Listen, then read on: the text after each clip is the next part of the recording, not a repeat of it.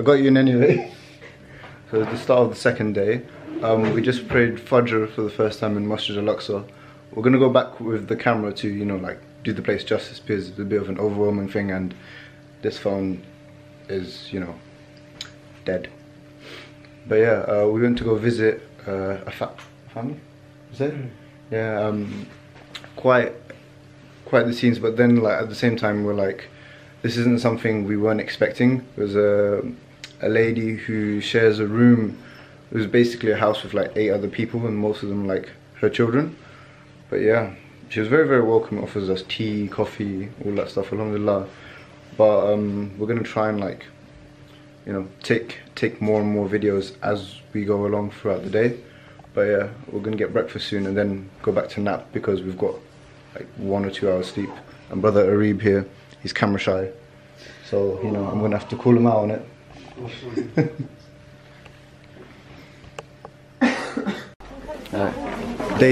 Day 2, and we're gonna try and capture the hustle and bustle of the market area as we. Yeah, it's a lot different from the night time, innit? I'm gonna try and capture all the hustle and bustle as we walk along. But yeah.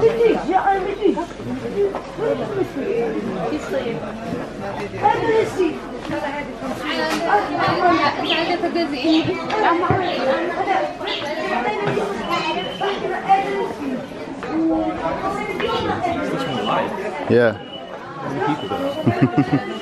I think Naz has walked off a little bit. Oh yeah. Oh well. I take this time to say that.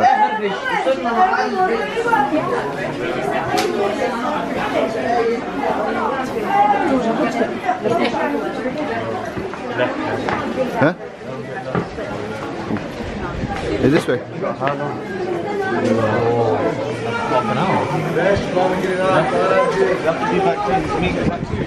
What time is it now?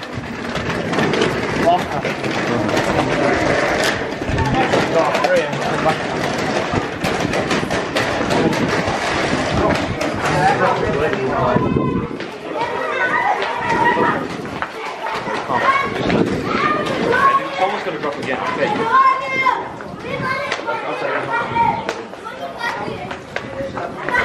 These girls are running, man. They just want to munch this. That's very cute.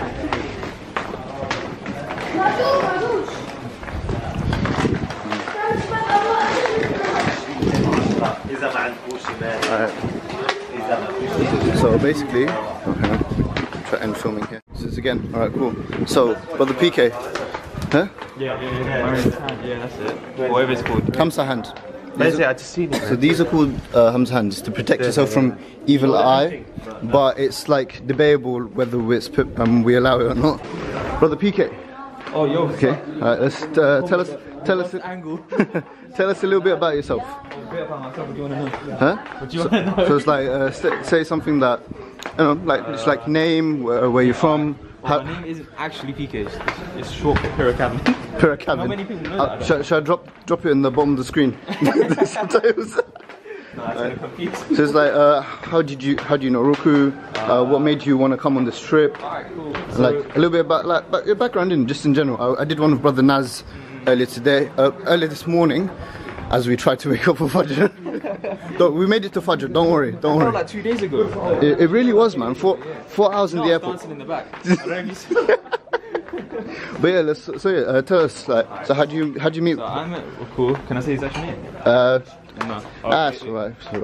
Yeah, I met Cool through his actual event. So his what was it called? Band of Brothers. Band of Brothers. I saw on Twitter. Oh, you were there. Yeah. Okay. I was there. So prices. I don't think not many people would have recognised him. I didn't know anyone at the event, so I just knew him. I knew him from Twitter. Okay. And he said he was in it, so I messaged him and I just thought I'd pop along.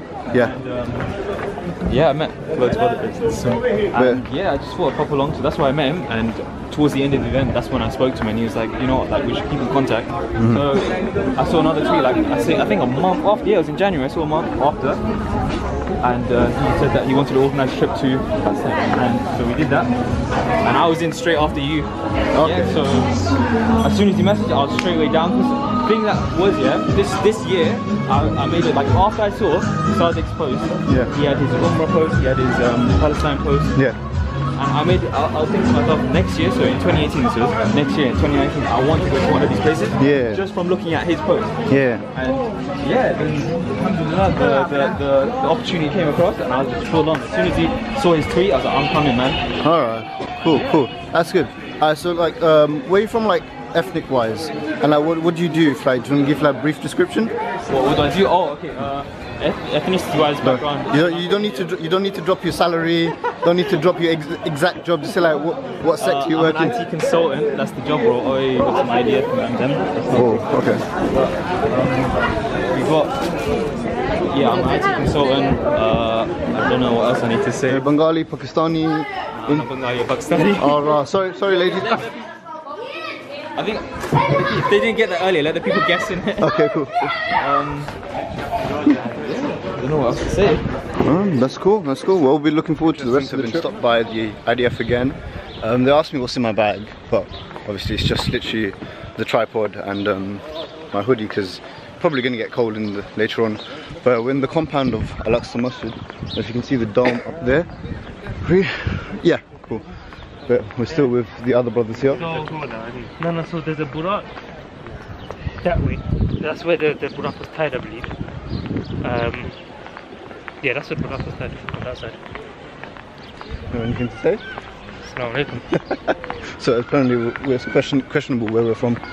Yeah, they'll always ask you that. Where you from? What you got on you? Yeah. What's your intention? Are you going to wave your flags or are you going to just pray? Yeah, should be fine though. Do you think we'd get in trouble for wearing the scarves? Yeah. Probably, yeah. You know the Shamar? The Palestinian ones. Because that represents them freedom. I mean, but normal colours are fine, right? But yeah, we'll get. When I go for it, don't ask where you're from. Yeah. The irony in that. But yeah, we're going to go take some pictures in here. The beauty that is one of the prayer halls for Masjid Al-Aqsa, Alhamdulillah.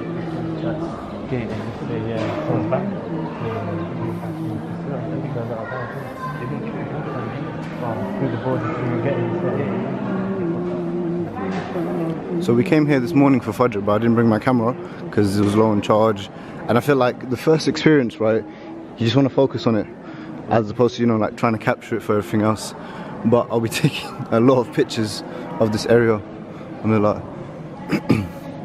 pretty sure there's been like renovations here and there for this place, isn't it? Maintenance. Yeah, maintenance. Well kept. Yeah, it's very, very well kept. It's beautiful.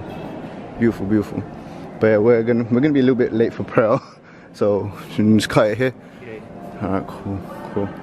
Starting off our tour of the Al-Aqsa compound. Just bottled that. But yeah, so like we visited Al-Aqsa, but this is like an actual tour by a person who knows the local area, Alhamdulillah. So Ruku, what was the name of the person that's guiding us? His name is Abu Saleh. Abu Saleh. He's one of the most well-known brothers in Jerusalem, so it's good that we're going with him. You'll find out, man. He's very, very good. Alhamdulillah. Do you think he'd mind if if I asked him some questions, or? Of course not, man. It's calm. Main tour itself. Oh, dang it! It's everyday leg day here.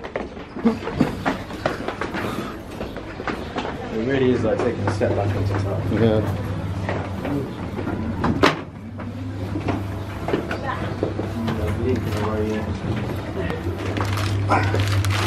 You're going to explode the whole bag.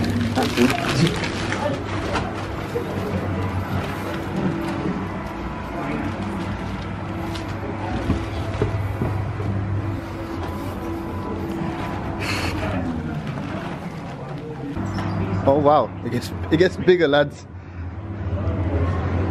Important. When we talk about Aqsa, we're not talking about our local masjid back home. We're talking about a masjid which is important for the entire Ummah of Muhammad sallallahu alayhi wa sallam. That they should know what the exact things, what the point of Islamic way. So inshallah we are starting now with something called Al-Aqsa Qadim. All section of the masjid where it's called Al-Aqsa Qadim. After Al-Aqsa Qadim, inshallah, we're going to be going to a masjid called Masjid El-Marwani. After Masjid El-Marwani, inshallah, we're going to be going to the Qabristan, which is called Bab al-Rahma. And inshallah, every single place that we will be going, I'm going to give you the full history about that place. Then after that, inshallah, we're going to be going to Qubbat al-Sakhra, place called Qubbat al-Sakhra, Dome of the Rock. After that, we're going to exit from Aqsa. where we're going to be going to the quarter of the old city. Al-Quds, Bayt al-Maqdis, it has 4 quarters. Muslim quarter where your hotel is, there is Armenian quarter, there's a Christian quarter, and there's a Jewish quarter as well. After that, inshallah, we're going to be going to Al-Buraq Wall, where many people call that place the Wailing Wall. In fact, we should call that place Al-Buraq Wall. Regarding when our Messenger sallallahu alayhi wa sallam was landing with his Buraq, he been tying his Buraq around that wall. After that, inshallah, we will be going to Masjid Umar ibn al-Khattab, and I'll be ending my trip today in a place called Masjid Al-Khanqa Al-Salahiyya. Salahuddin Ayyubi rahmatullah alayhi, where he used to stay when he used to leave. Let's talk about Al-Aqsa.